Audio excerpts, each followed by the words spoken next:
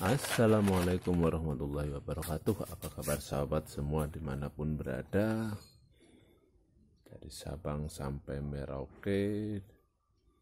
Bagi pecinta Jenitri, kali ini saya akan membuat tutorial cara membedakan keaslian dan kualitas Jenitri yang pernah melegenda di beberapa tahun yang lalu dengan kualitas ekspornya yang sempat viral karena harganya yang sangat fantastis ya, walaupun kali ini tidak begitu atau kurang diminati, akan tetapi masih tetap tersimpan di masyarakat petani Jenitri. Nah, kali ini sudah saya siapkan untuk melihat seperti apa cara melihat keaslian Jenitri sekaligus kualitas Jenitri. Yang pertama, Anda cukup cara sederhananya hanya cukup menyiapkan satu untuk alat uji coba, sederhana saja. Yang kedua, siapkan air untuk alat uji coba. Ini alat sederhana yang sering dilakukan untuk melihat keaslian. Setelah itu, ambil biji Jenitri. Ambil bijinya, dimasukkan saja. Itu aja sudah kelihatan. Nah, kalau kualitasnya bagus, Jenitri itu pasti dia akan tenggelam. Tuh.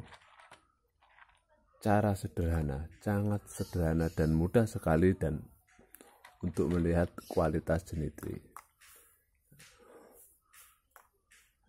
Itu sudah kelihatan.